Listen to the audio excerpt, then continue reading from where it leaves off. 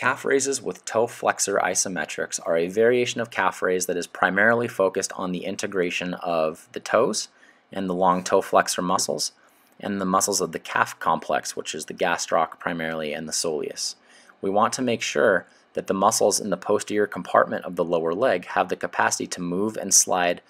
past one another so that things don't get stuck and gunky and it doesn't inhibit things upstream in our hips. In order to set up here, we want to simply stagger our stance a little bit, stand next to something that you can support yourself with, and then we are going to go up into as high of a calf raise as we can, just on one leg, a high heel position, if you want to call it that. And then once we're up in that top position, we then squeeze the floor intensely with our toes, and then relax everything, come back down, and reset.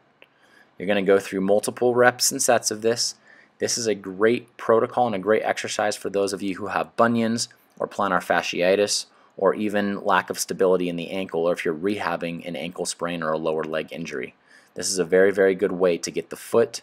particularly the forefoot, the heel, and the ankle, and the knee all integrating and working together.